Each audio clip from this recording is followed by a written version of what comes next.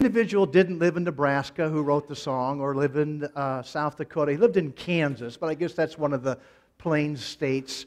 And I think what the song expresses is that something we wish we could all experience, where seldom is heard a discouraging word, or where seldom is experienced a discouraging experience. But I don't know what planet you'd have to go to have that as a reality in your life. Because when you live life on planet Earth, things are going to get discouraging once in a while. I can only imagine the discouragement and despair that must have been felt in Texas. Even within our nation as a whole, things are pretty discouraging at the time, isn't it? And sometimes we think, well, that's out there, and let's maybe bring it back to more regional. For those of us who are Husker fans, I mean, you talk about discouraging. And for the rest of you, you're sitting out there and says, who cares, But let's face it, sometimes things get discouraging. Okay, let's make it personal then, okay? So, you didn't get the promotion.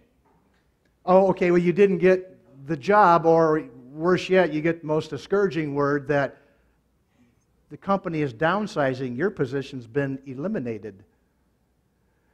Or perhaps you're getting the medical tests back and the results are pretty discouraging. And then when you get the bill, you even get more discouraged because you realize what you owe on it is far less than what you have. There's a whole lot in your life, a lot more days at the end of the month than there is dollars. And that gets pretty discouraging.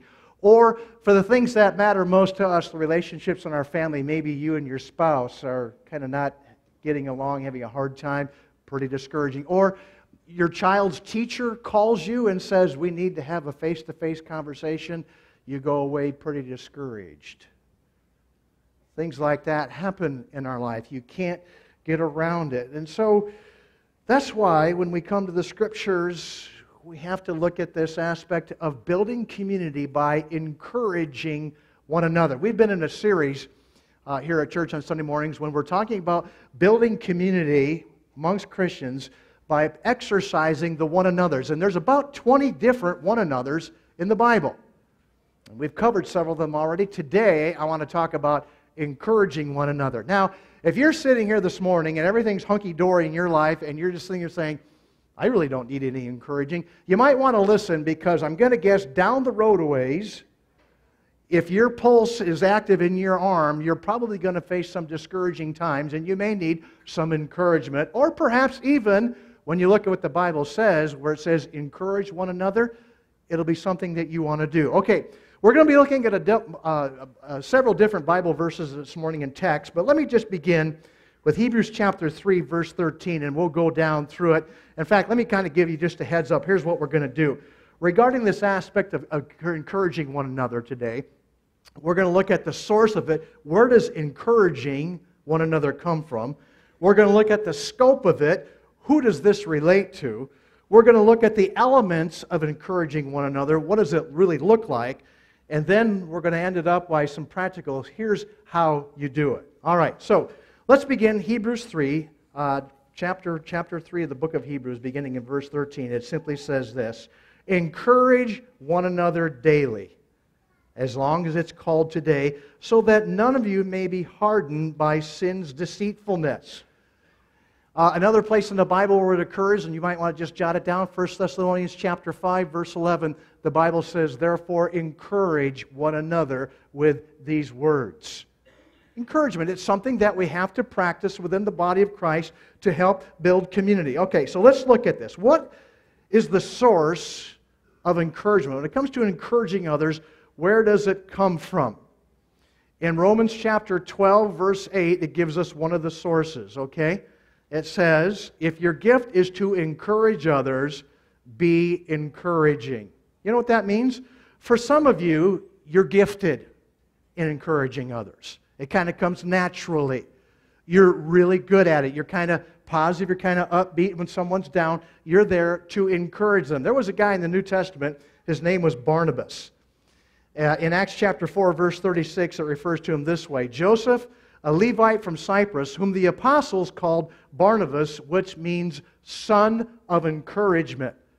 You know how some people, they're kind of nicknamed or they're named after some particular characteristic of them? You know, you've got Big Ben or Tiny Tim or whatever the case may be. This guy was Barnabas, the son of encouragement. I think he's the kind of guy I'd like to be around, okay? Especially if things weren't going very well.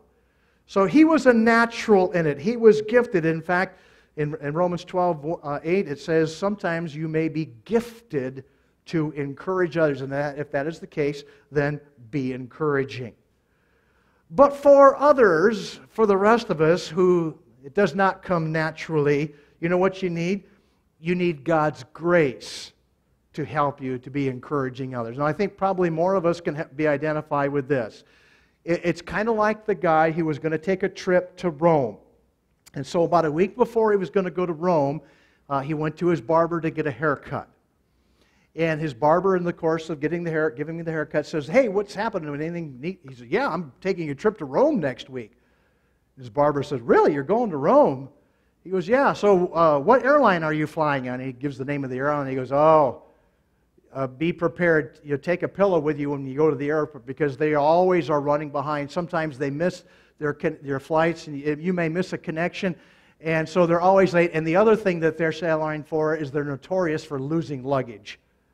And so you better make sure you've got a change of clothes with you, and be prepared to be late. And if you have a connecting flight, you'll probably miss it. Oh, okay. And he says, "So when you get to Rome, where are you going to stay?" And he gives the name of the motel, and he goes, "Oh, no, I've heard a lot of bad about that motel, too. Some of the places that people have gone to Rome, stayed at the motel, they said they didn't even change the sheets before they got there. And the food was really, really bad at that motel, so you're going to have to eat out a lot also." The guy goes, "Oh, okay, I'll keep that in mind." Finally, he says to him, "So, like when you're in Rome, what are you going to do?" And the guy who's taking the trip says to his barber, he says, "I'm going to see the Pope." He goes, "See the Pope? Fat chance, Buster. The Pope doesn't see common, ordinary people like you. You're never going to get an audience with the Pope. He's all caught up with dignitaries and kings and presidents, and he has no time for anybody in his schedule for ordinary people like you." And so the guy pays his barber for the haircut, walks out. It's about 6 weeks later or so, he comes back for another haircut after his trip, and the barber says, "Hey, tell me how your trip to Rome went." He said, "Really good. The flight was on time, and the airlines didn't lose my luggage. And the motel that we stayed at was fantastic. I'd give it a 5-star rating." And the barber's going, "Really?" And he told the barber, "You know what? And I had a chance to have an audience with the Pope." The barber said, "You had a chance to see the Pope and talk with the Pope? Well, what did you say to him?" He said, "Well, I knelt down and I kissed his ring, and the Pope looked at me and said, 'My son, where in the world did you ever get such a lousy haircut?'"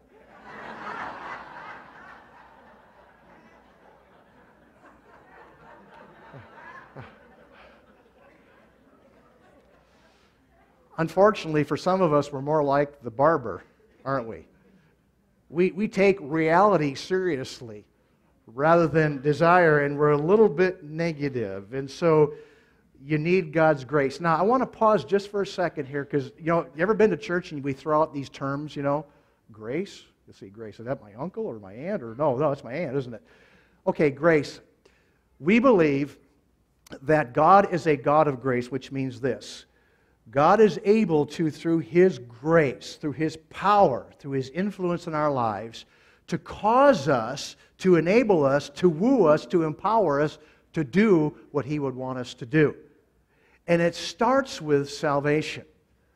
The Bible teaches that all of us are separated from a holy God because of our sin, but because God is a God of grace and mercy, He moved in our lives. He gave us His Son, Jesus Christ, who went to the cross and died on the cross for our sin.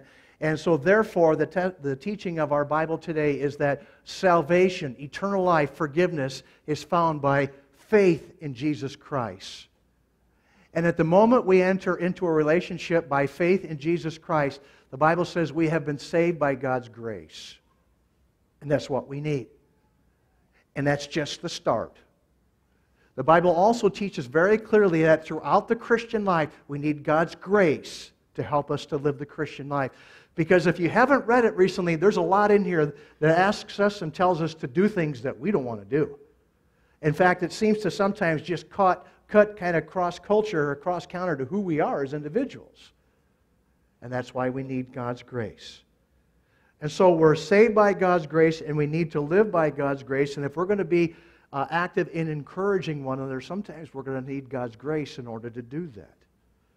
So where does it come from? It comes from God, ultimately, whether you're gifted or whether you need His help to do it. Okay, let's look at the second part of encouraging one another.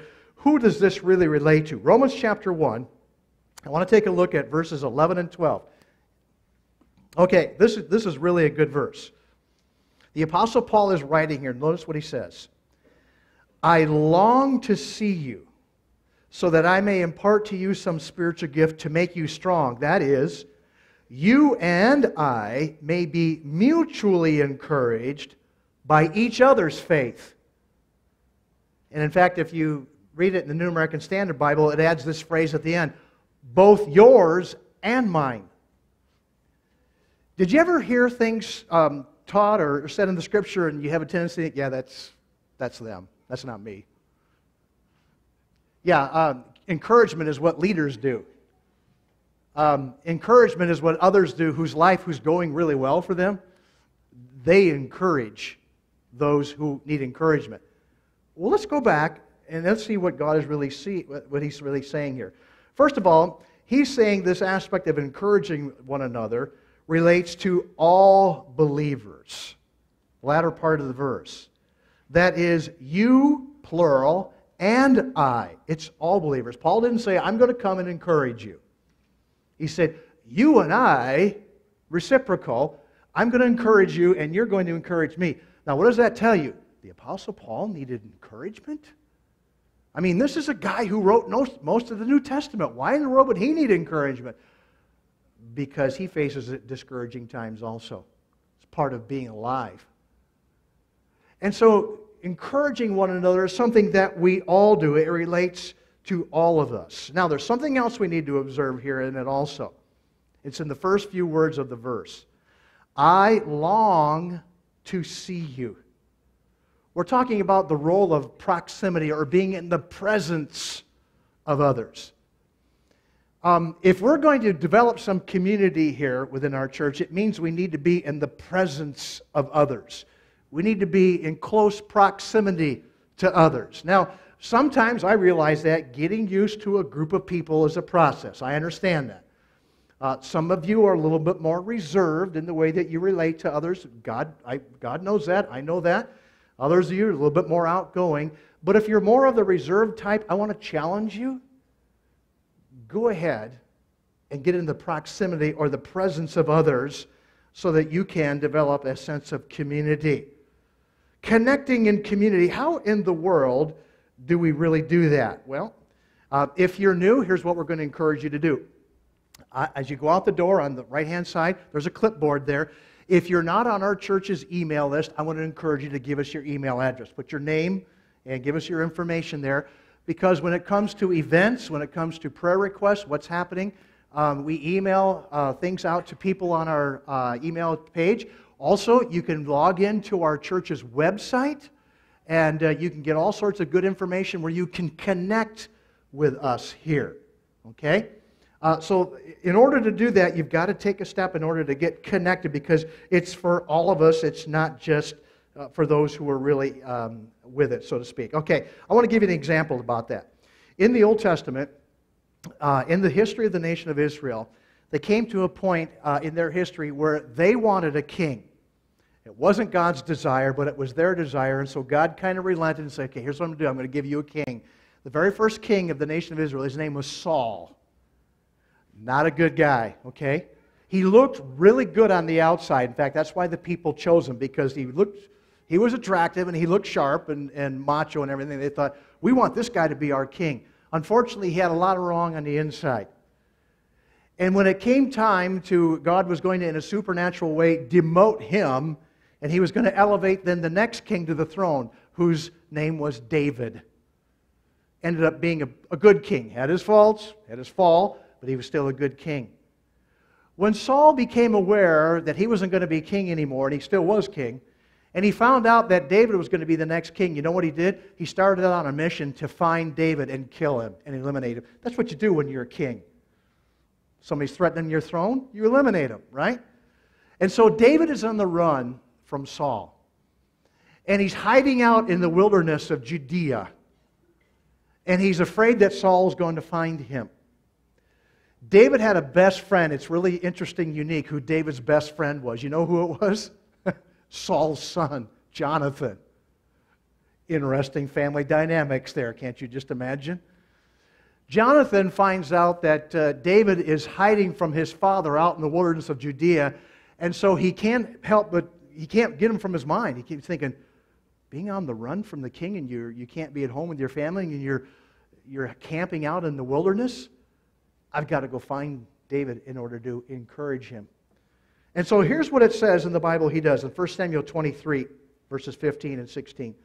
Now David became aware that Saul had come out to seek his life while David was in the wilderness of Ziph at Horesh. And Jonathan, Saul's son, arose and went to David at Horesh and encouraged him in God.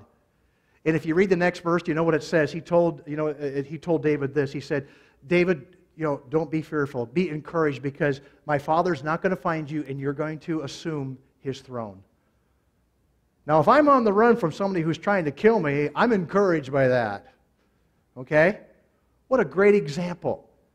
Underscore the fact that Jonathan arose and he went and he spoke encouraging words to David. You want to know what the first step sometimes is in ministering to others through encouraging? Just going and seeking them out and giving them some good positive news, even in the fact of the matter may be they may not be in a good situation. All right, so we've looked at the source of encouraging. That's God working within us. The scope is all of us. So let's look at some of the characteristics or the elements. What does it really look like? All right, first and foremost, one of the primary thing that you encourage people with, and I've touched on this, is you encourage people with words. A couple of verses we want to look at together. First of all, Acts chapter 15, verse 32. Judas and Silas, who themselves were prophets, said much to encourage and strengthen the believers. They needed encouragement. Why? Because, let's face it, you've ever been discouraged in your Christian life? Yeah, you need a little bit of encouragement. So you've got guys that are going out and they're speaking a lot of words of encouragement because we know sometimes it can be very discouraging. The story was told that Satan was having a sale. He was putting his tools up for sale. On the date of the sale, the tools were placed for public inspection, each being marked with its sale price. They were a treacherous lot of tools. Hatred, envy, jealousy, doubt, lying, pride, and so on. And laid apart from the rest of the pile was a harmless-looking tool. Well-worn, but it was priced very high. The name of the tool, asked one of the purchasers. Oh, said the adversary, that's discouragement. Oh, why have you priced it so high? Satan replied, because it's more useful to me than all of the others. I can pry open and get inside of a person's heart with that one. And when I cannot get near him with any of the other tools, this one works. Now, once I get inside, I can make him do what I choose. It's a badly worn tool because I use it on almost everyone since few people know that it belongs to me. The devil's price for discouragement was so high he never sold it. It's still his major tool that he uses today to afflict God's people.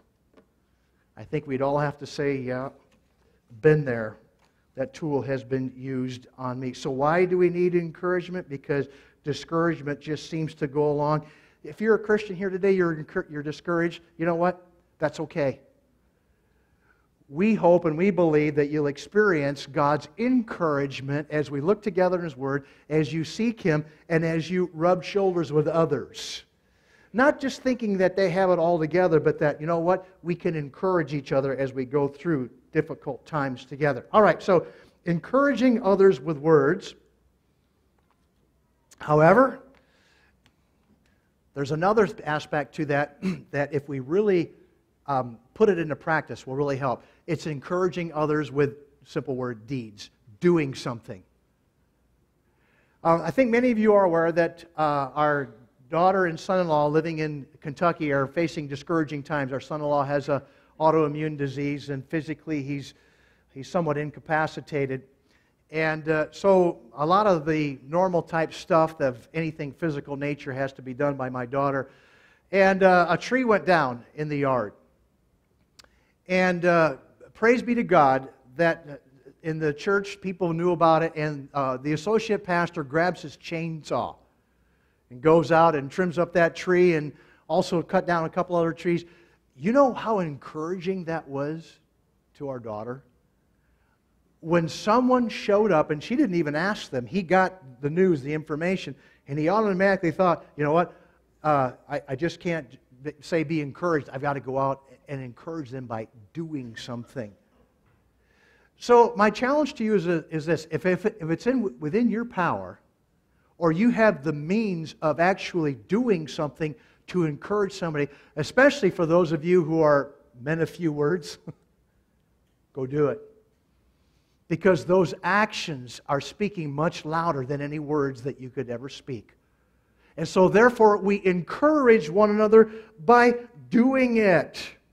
Discouragement makes you want to quit. And so what we're going to do is, with words and acts of service, we're going to encourage one another.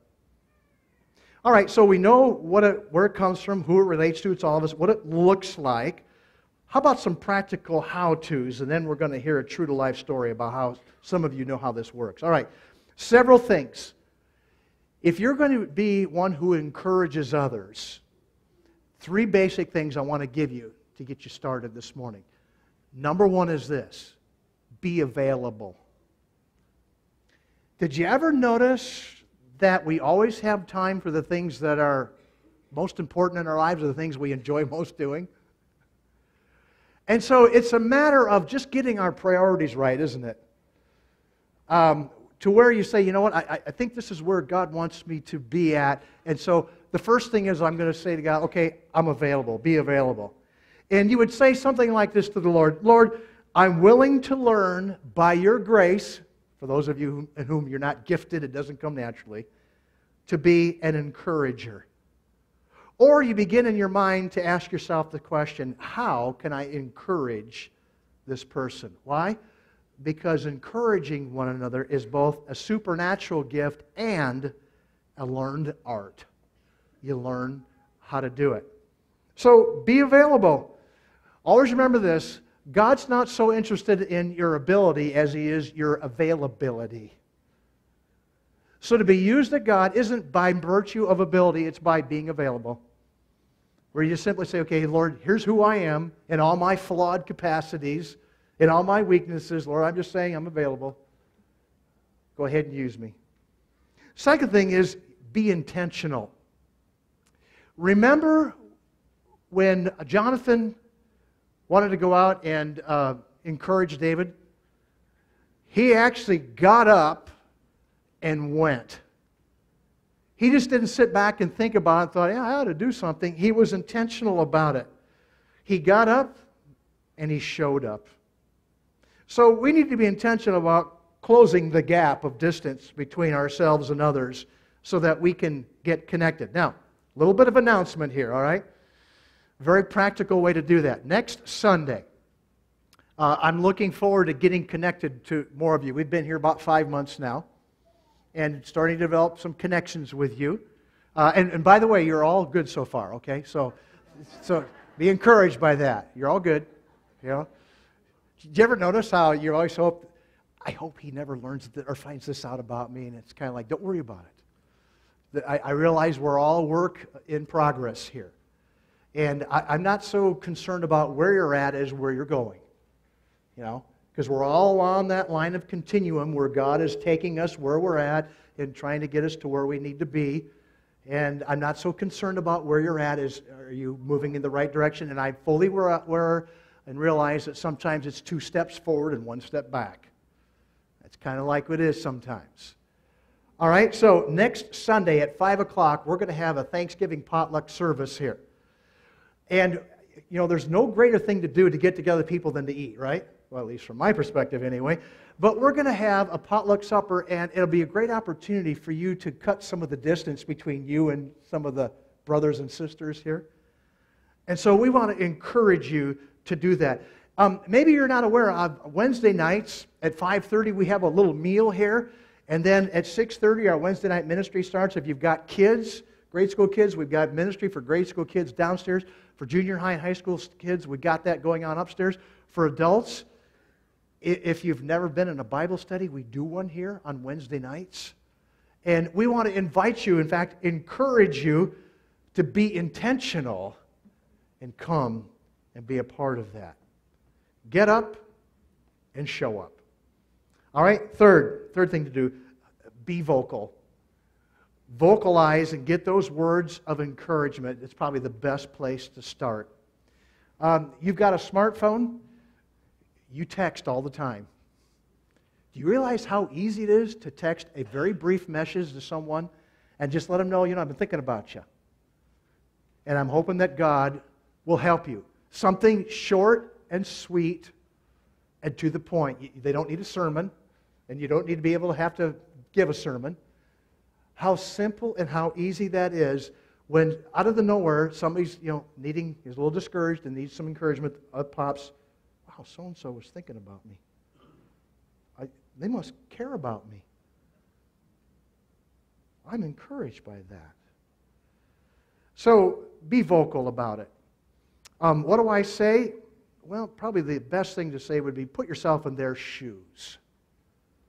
If you were in their shoes, what would you need to hear? Proverbs 12:25 says, anxiety weighs down the heart, but a kind word cheers it up. Anxiety weighs down the heart, but a kind word cheers it up. Maybe you're good at writing things out or finding the right card. I'm personally thankful for those of you on that Pastor Appreciation Sunday you gave us cards. Thank you so much. And so I know some of you realize that greeting cards are a good way maybe to say something that you couldn't say. I was out on Google because I was wondering, encouraging cards. I ran across one, and it goes like this. Success is how high you bounce after you hit bottom. I thought, that is encouraging, and it is so true. A good way to say it. Accentuate the positive and just say it. So be available, be intentional, and be vocal. It was 5 weeks ago this Sunday. For those of you that were here, you saw Aaron and his family get up and rush out, and you know the rest of the story where Tori was involved. Tori Hansen was involved in a very serious auto accident. And I want to commend you because many of you have really helped them and encouraged them and strengthened him. And so I've asked Aaron if he would come up this morning and share with you in a few minutes how what you have done has encouraged them and strengthened them. So I'm going to ask Aaron if you want to get out of your seat right now. Are you stuck there, bud? Come on up and share with us how we have encouraged you. Oop, let me get a microphone for you here. Do we have one back there? All right, hold the thought, because we've got to get you mic'd.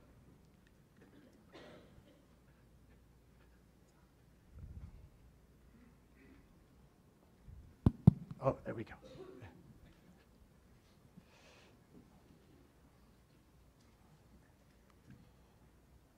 When Pastor Barry asked me, actually first he told me what he was preaching on, the encouraging one another, and he said, would you want to share anything with the church? And my first thought was, man, where do I start? And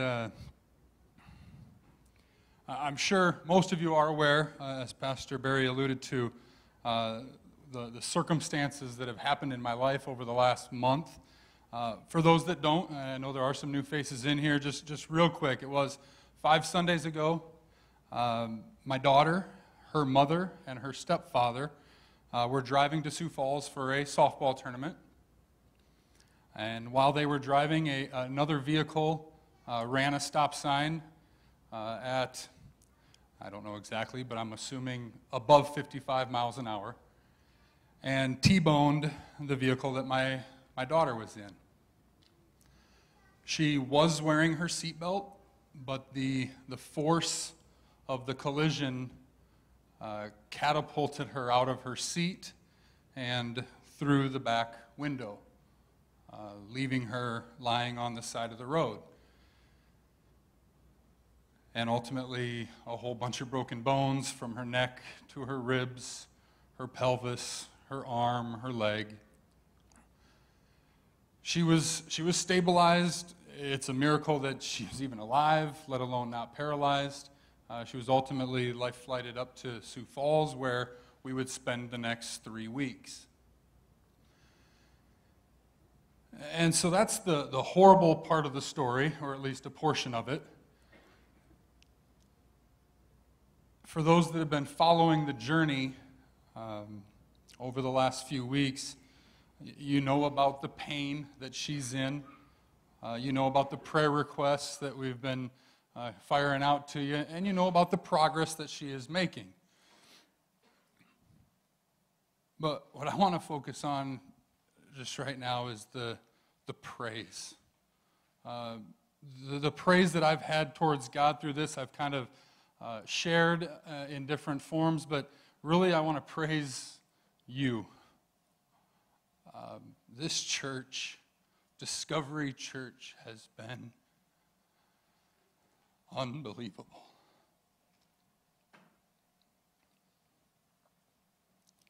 You folks have supported my family beyond anything that we could have imagined. Your prayers, your financial resources, your food, your love. We felt your love. This church came together, each according, as Pastor Barry said, each according to your own gifts. And maybe it was just your time coming up to the hospital. It just meant so much to our family. For fear of not forgetting somebody, or for fear of forgetting somebody, I don't want to name names, but if you gave to my family, whether your time, your financial resources, your food, we felt it, and we greatly appreciate it. You guys are awesome. I want you to know that, or how encouraging it was to us, reading your posts, reading your letters, just incredible. And I also want you to know that I've been sharing some of those with Tori. You can imagine she's kind of down in the dumps. She's feeling sorry for herself. And so I remember one night I was sharing some of the posts with her, and she was encouraged. You could just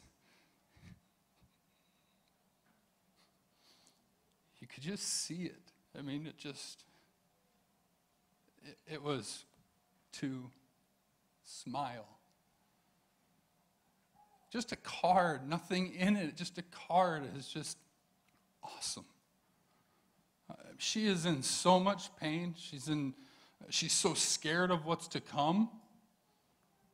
But you guys have all been so encouraging to us and to her, and I want you to know that.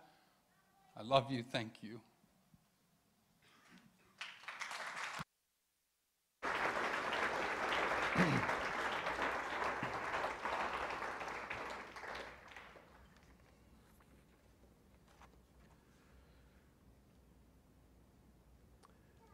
I just want to commend you for responding to the Hanson family the way that you have.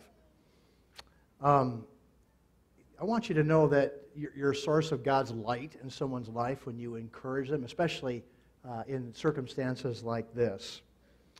And I think it would be important for us to kind of take a statement home and maybe fill in the blanks and maybe have this in the front of our minds, which I think it's in your bulletins there. I will encourage, and you can fill in the blank, by and whatever it is you're going to do or say. I think it's important sometimes for us to say, I'm going to be intentional in doing this. and I'm going to step out and do it. For some of you, you're already doing that, and I commend you. For the others of us, we need to start. We need to start.